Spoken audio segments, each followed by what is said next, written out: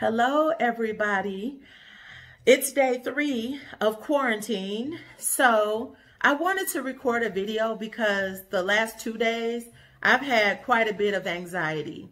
And today my spirits are lifted. My spirits are high. So I just wanted to record a video. And also I want to give you a real estate update, number 1. But number 2, I want to tell you what I've learned and what I've been doing to help my loved ones fight off this virus. So we are loading up on vitamin C and zinc. We have supplements and we're eating lots of fruits and vegetables. Also, we're loading up on ginger. And additionally, we are doing those citrus boil steam treatments.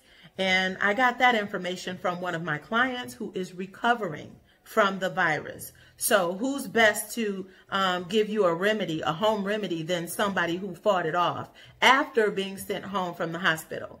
But that's it. I don't want to preach about that. Let's just get to real estate.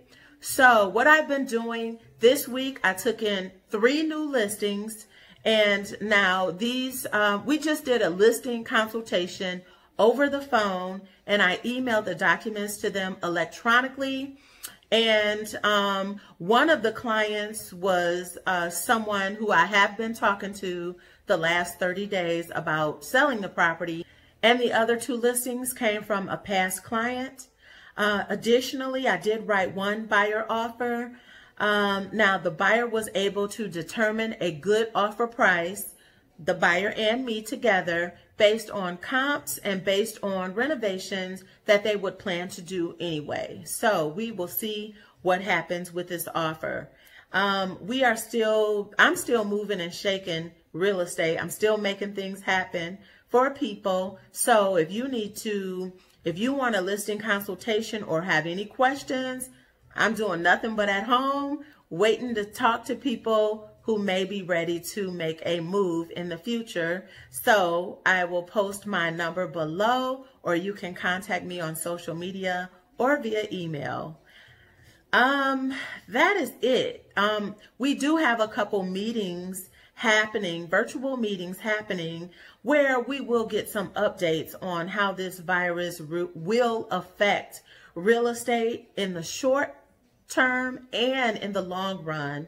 So of course I will keep you posted with that information. Just keep on following and supporting this channel. So that's it. It's Katina Willis with Real Estate News from the D. I will see you on the next one. Stay safe and stay in the house and just load up on your vitamins. I don't know what else to do but fight, so I just can't wait until this is over. So talk to you later. Try to keep your spirits high. All right.